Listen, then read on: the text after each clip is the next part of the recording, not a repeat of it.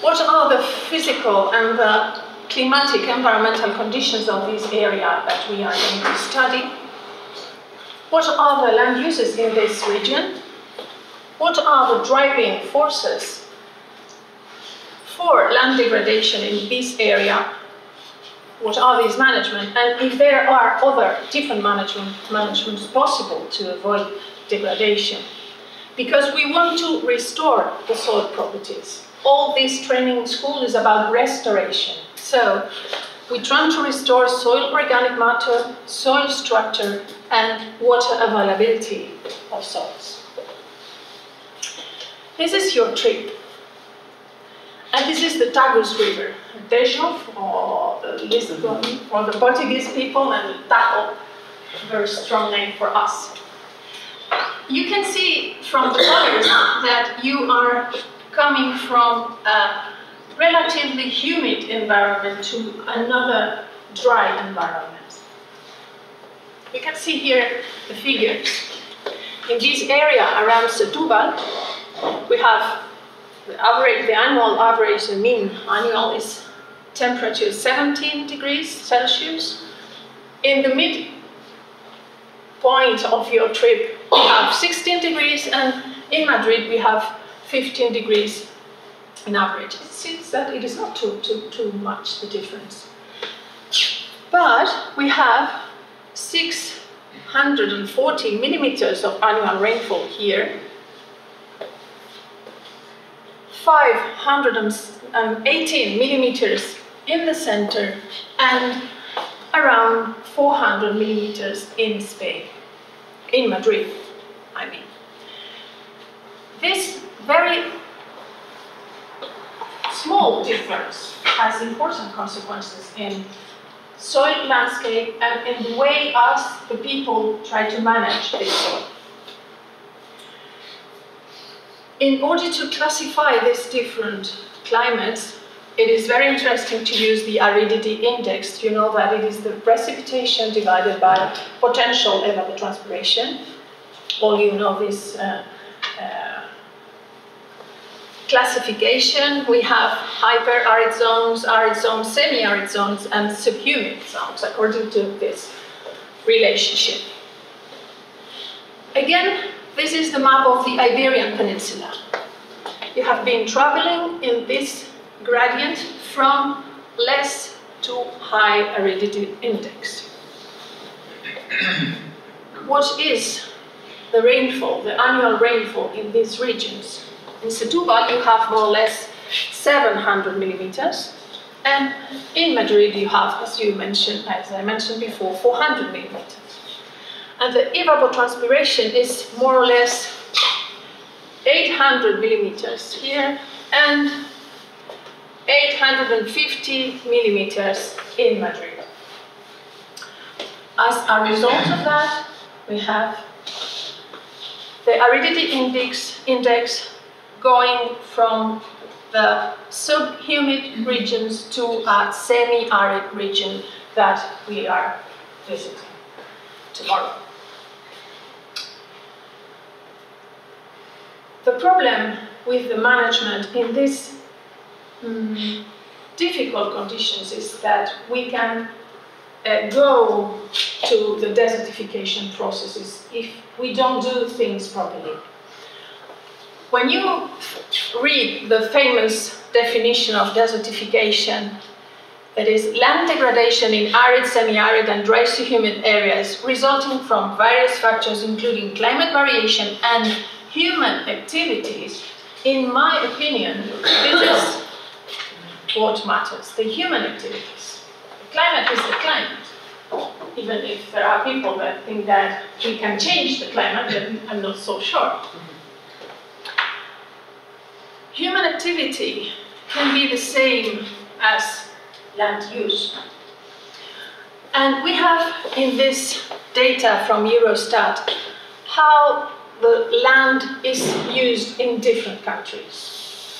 How they use the land for woodlands, for croplands, grasslands, artificial lands, water, etc. And if we see that Portugal and Spain, and we put this in a bigger place, we can notice that they are countries that really, they are very similar. We know that already. The only difference might be that in Portugal there are more woodlands, and in Spain there are more croplands. This is because there is another, yes? Artificial land. Artificial land maybe, buildings, the roads, urbanization. Not, it can be used for other things. Another important difference between the west of the Iberian Peninsula and the east is the soil pH. You know that if you have a low pH, the ability of soil to retain nutrients is not so high. So these soils are a little bit more poor than this one. And this condition the farmers to use the soil in one way or another. I'm sure that in your trip, if you were not sleeping, you have been able to see this transition of landscape. Yeah. You have seen probably this oaks Super in Portugal and also in Extremadura. Mm-hmm. All these areas, acid soils and shallow soils. In this area, probably you have seen this kind of crops. The crops are increasing. And now in the area that we are going to visit and around here and more in the south of Spain, you are going to see this kind of landscape. The most direct conclusion of that is we don't have vegetation here. The land users don't like vegetation in the lands because they think that this is a competition for the crop. This is the result, of course, of decreasing annual rainfall and increasing temperature.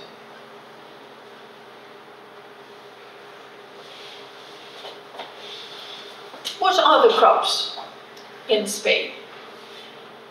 Maize, barley, wheat, vines and olives.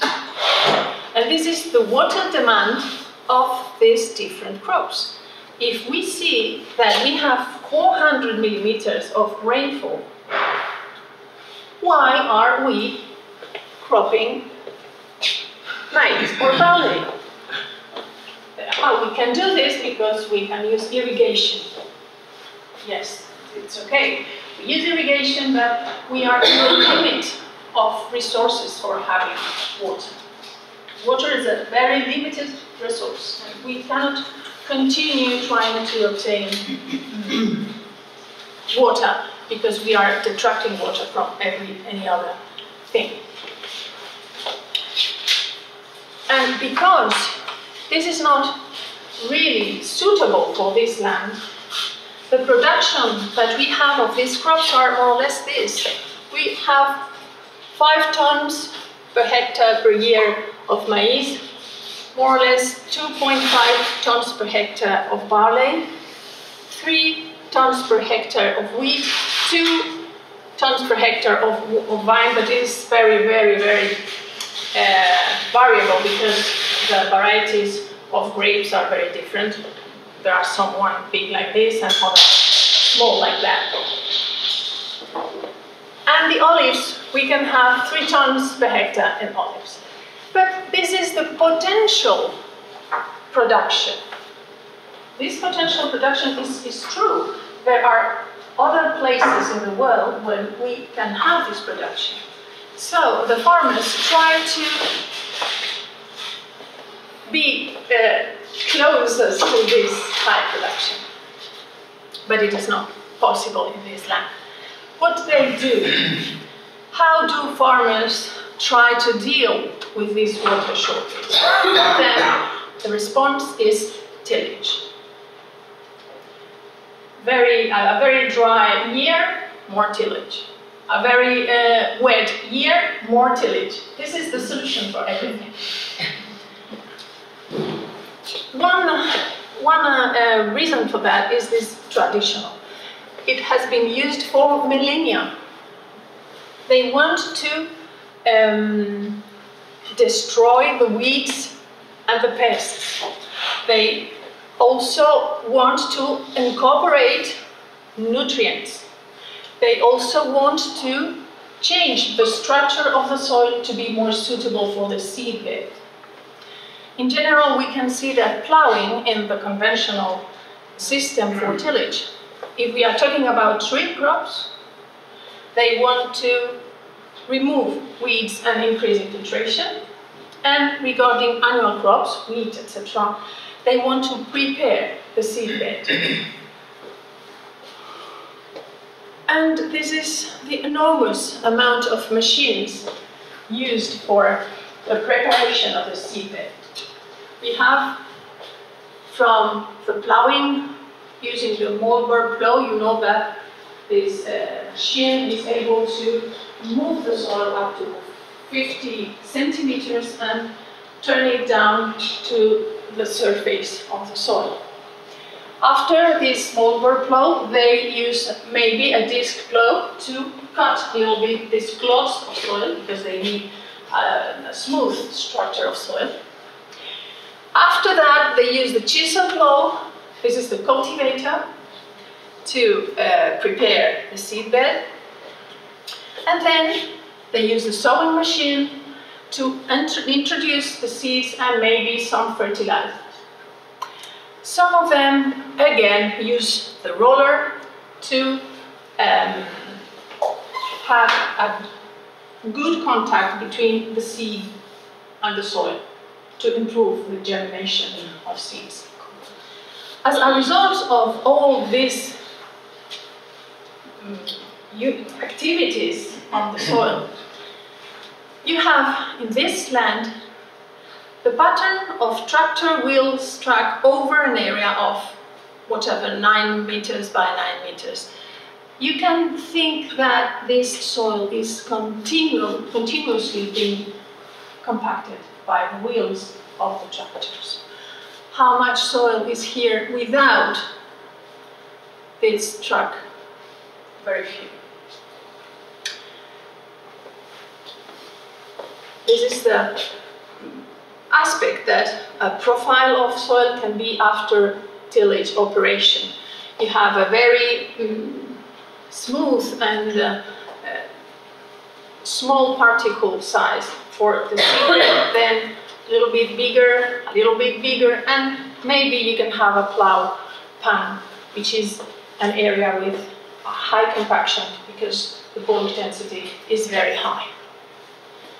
So, the drawbacks of this traditional tillage, aiming to eliminate all the vegetation, is soil compaction when you use heavy machinery. You have low organic matter in this soil because the tillage is promoting the destruction of soil structure, the aeration and the mineralization of soil organic matter, so you are losing nutrients and you are losing the ability to create structure. And again, the soil structure can change. You can have crusts, you know, the crusts, physical crusts in the upper area of the soil, clods, these big clods that tomorrow in the field trip you are going to see this forever, wherever in the place. And you can also have pans.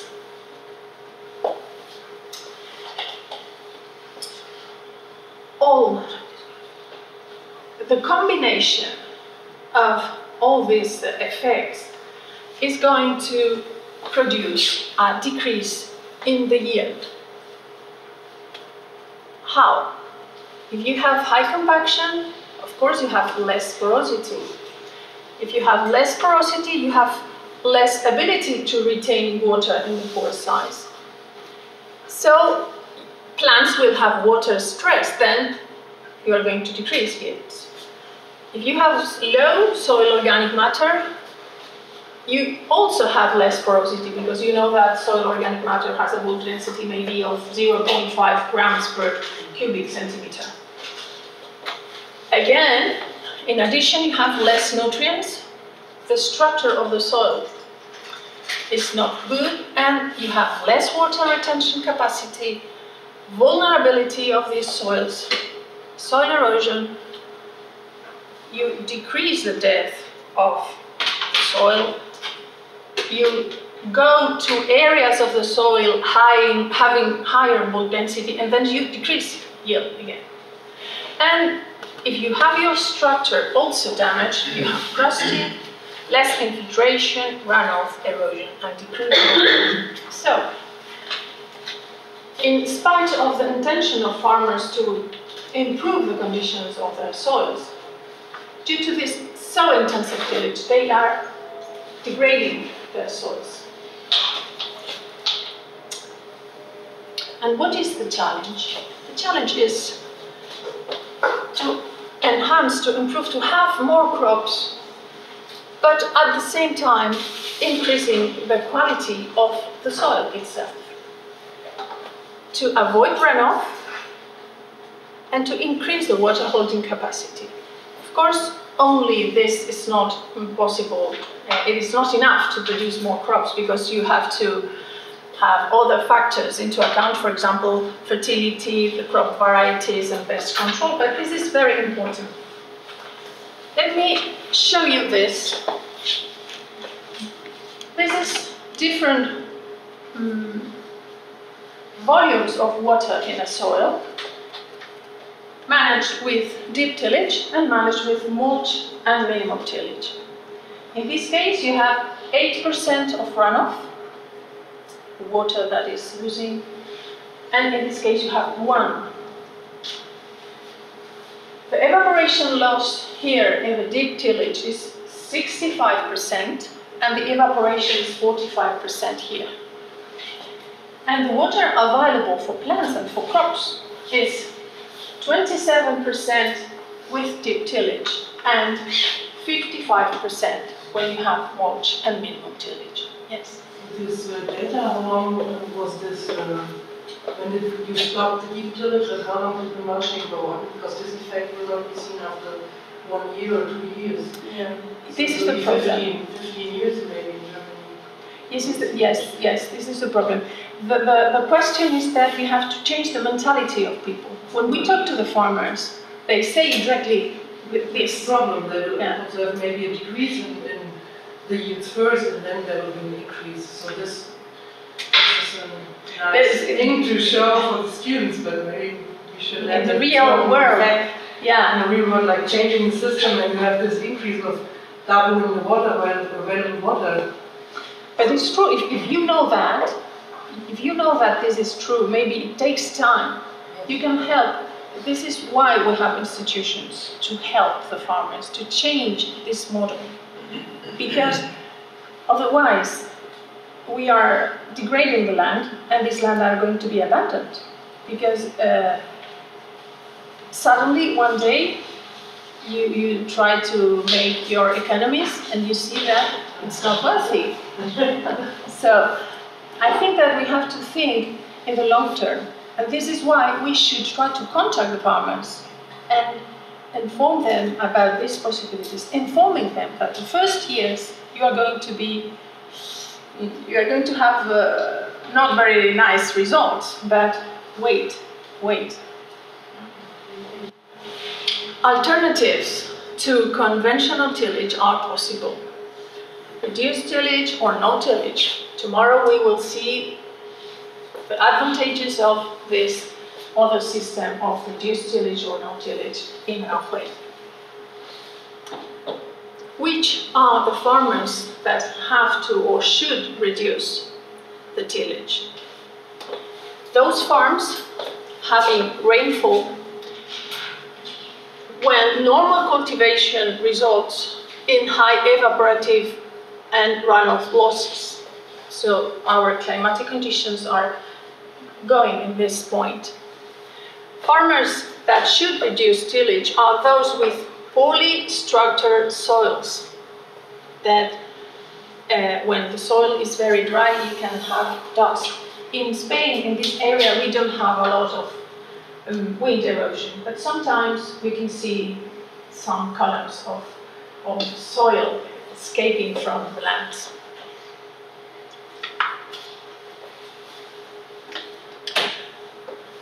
These are the clods that I was mentioned before. This is a perfect symbol of a soil that is degraded. The farmers having plow pans like this, they should also reduce the intensity of tillage. The farmers living in areas with heavy storms, they also should try to reduce the tillage, because once the soil is treated with these mechanical aggressions, is very vulnerable to soil erosion. The erodibility increases. And finally, these farmers having their lands in steeply sloping lands. These are the conditions of the area that we are going to visit. We have sloping topography, the traditional tillage, the traditional way to manage soil is tillage. We have sometimes extreme events with the corresponding erosion, and we also have droughts from time to time. Every 4 years, more or less, we have extreme droughts, and this is it damages the crops and the rest of vegetation if the soil has not the ability to retain water. Regarding these heavy storms, you see that when you have a look at the landscape around you, you can see 3 different types of soil uses or managements. The crops, the herbaceous, wheat or barley, etc. The fallow lands, these lands that are being in a rest to recover soil nutrients, and the woody crops. These are the months of the year, and this is the plant cover. Along the year, these crops are sitting here, then the cover of the soil increases up to this. In the case of the fallow land, it also increases with high variation, but not so much. And in the woody crops, the soil cover is always very scarce, more or less 10%. And what happens if you have a storm here? This storm is going to a soil having 70 to 90% of cover here, 10 to 50% of cover here, and 10 to 20% of cover here. The result is evident. You are going to lose the soil in this kind of crops without vegetation covering the soil. The question of slopes is very important in Spain and also in Portugal. You can see that in average in Spain we have 16% of slope. According to the ministry recommendations, they say that the arable land could be up to 10% slope. If you do this tillage with more slopes, you are going to have problems. It is not recommended a lot it is not at all for this 20% of slope in the land. And if you have lands with more than 50%, just let do this. You are going to have a forest and that's it. If we see the colors here of the slopes, we can see that only certain regions have slope between 0 and 3%. 2 plateaus, this and this, and the basins of this and this rivers, which are La Mancha Plateau, Castilla-La Mancha, Castilla y León Plateau, the Guadalquivir Basin here in yellow, and the Ebro Basin. Remember the places where these are the suitable areas for intensive tillage. And this is the map of the European Commission about soils. And this is the organic carbon.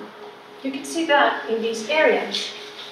Exactly, in the basin of the Ebro, in the basin of the Guadalquivir, in the Castilla-La Mancha Plateau, and not so much in the Castilla-León Plateau, we are having very low amount of organic carbon. This is the result of millennia of not so very good management.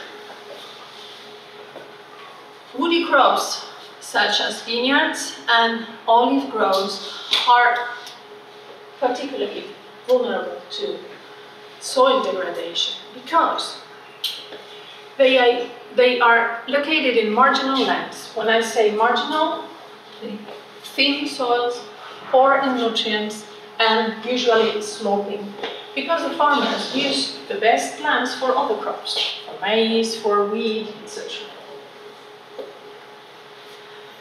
These soils are bare, without cover, between the lines, you see here, between the lines of the vines or between the lines of the trees, the soil tries to be bare completely.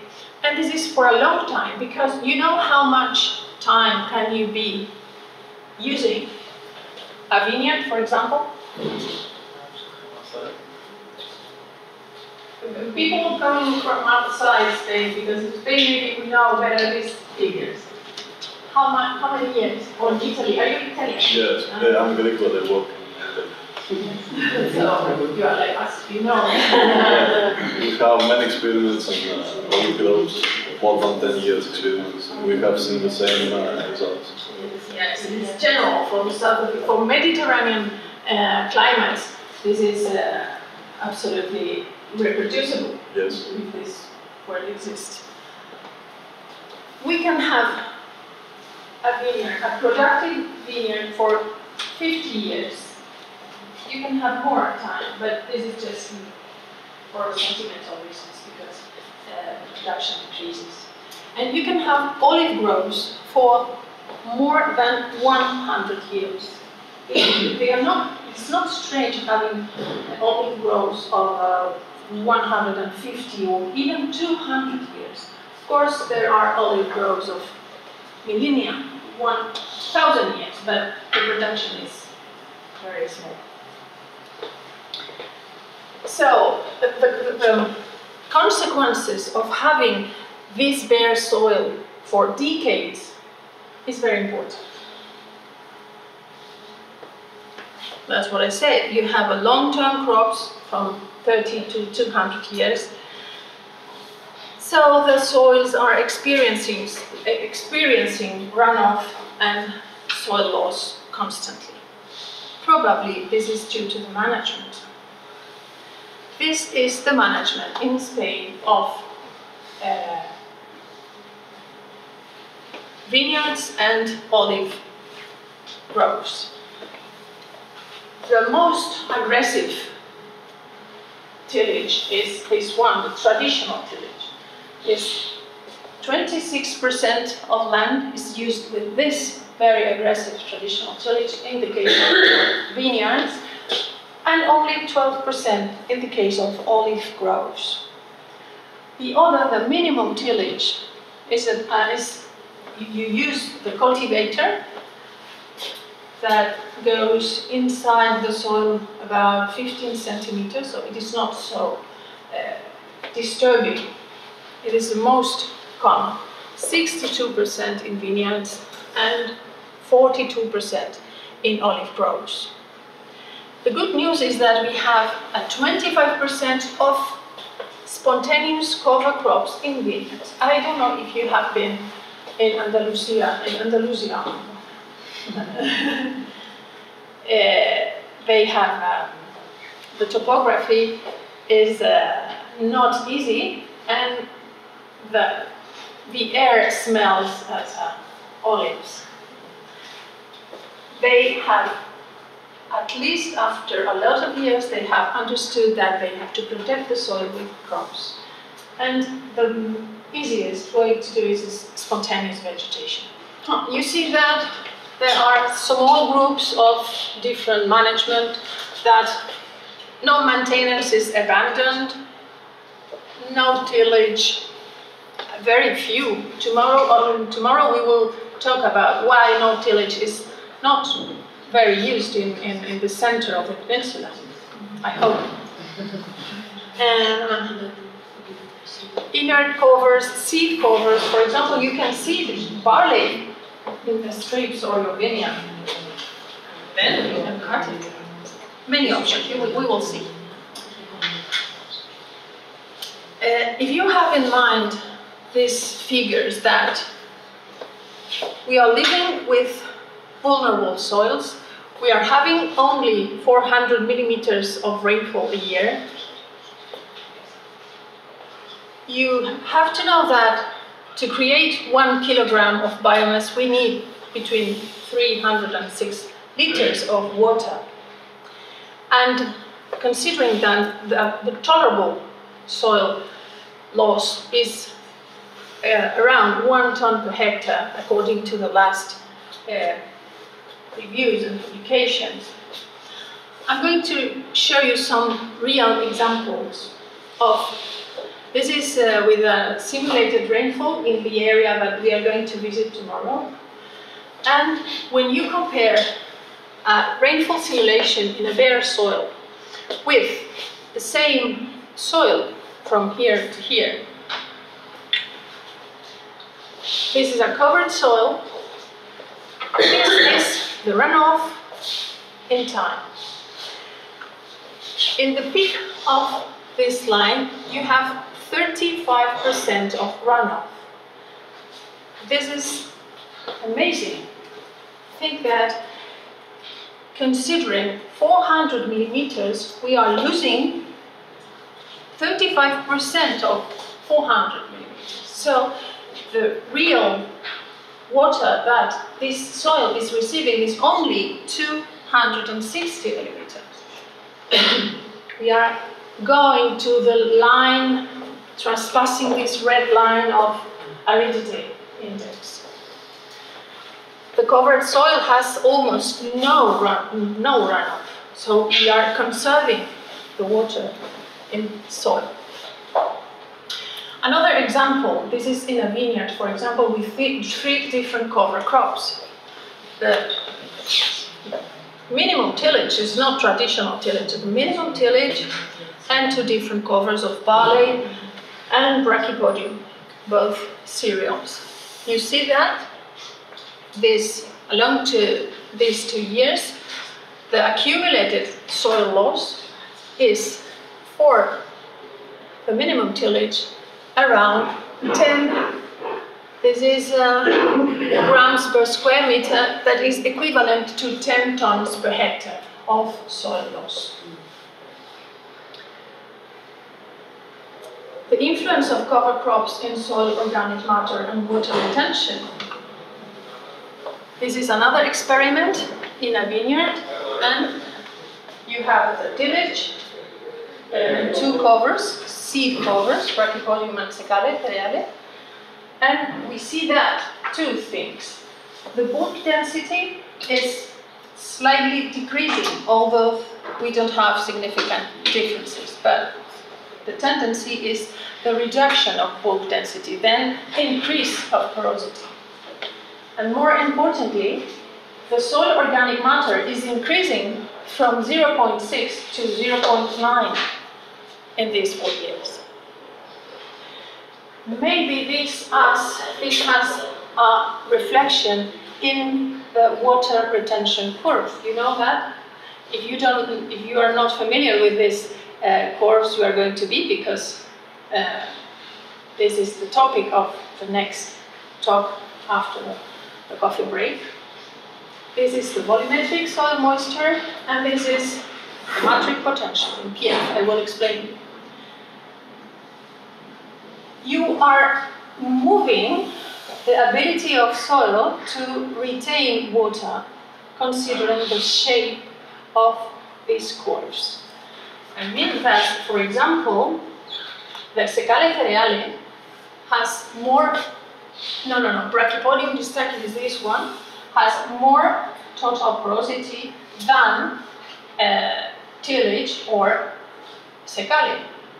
And in the same, in the other side of the graph, we are also looking for this separation. What this means is that changes in soil organic matter and changes in wool density are going to have an effect on the ability of soil to retain water. We will see more detail in a few minutes. So, we want to restore the soil. How can we restore the soil? Increasing vegetation cover. How can we do this? Direct seeding. So we don't want to tillage. No plowing, please. Maybe sometimes we have to plow a little bit. No tillage. Vegetative buffer zones between crops are very important to stop erosion. And introducing cover companion crops in woody crops such as olive groves, vineyards, and fruit orchards.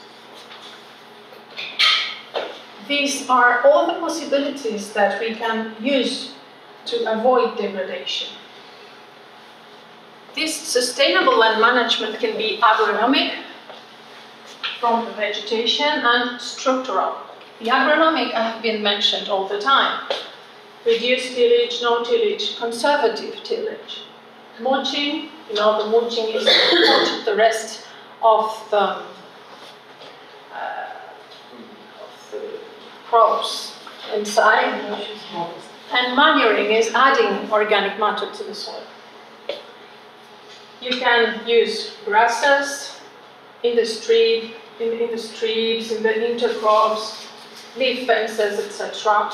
And from the structural measures, you can create terraces, walls, barriers, banks, etc. We are reshaping the landscape. It's a very hard work, but this is the thing that our ancestors did in the past. Now we think that it is too expensive and it's not worthy, but maybe we are wrong. Why we cannot have this kind of agricultural landscapes instead of this? This is the landscape that you are going to visit tomorrow. It's Aranjuez. You will see this tomorrow. The steps. This is my final slideshow. If we increase the carbon in the near surface of the soil, the topsoil, you will be able to create aggregation and promote infiltration. If we do this, we will increase the water and nutrient holding capacity. In doing this, you will have better quality for air and water, because you don't have erosion, you don't have wind erosion or water erosion.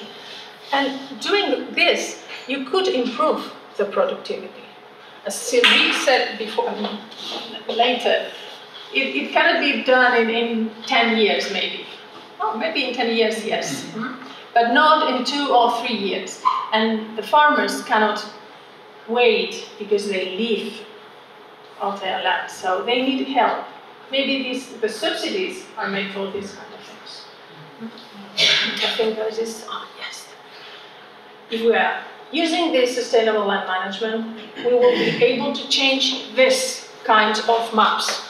Again, this Iberian Peninsula is the area of Europe, maybe with Greece, and I don't know, little parts of Italy, the Cinderellas of the organic carbon, the soil. So I finished. If you have any question? Question.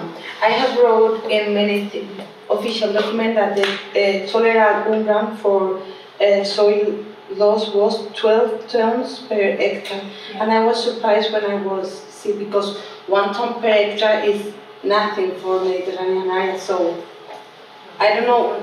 10 to 12 tons per hectare are the recommendation of the FAO and the USDA, and they are working in completely different soils. Deep soils, another climate, another climatic conditions. For them, if you have a soil with 1 meter depth, you can lose 10 tons per hectare. But we cannot do this because in a very short period of time, you have no soil. No, I know it is annoying. I was surprised because I have wrote many official documents, and one was surprised for me established the UNRWA because it's not official. It's just paper. It's a paper. Okay, it's only to know. But it is more and more cited everywhere because I think it's more reasonable to have this kind of soil in certain environments.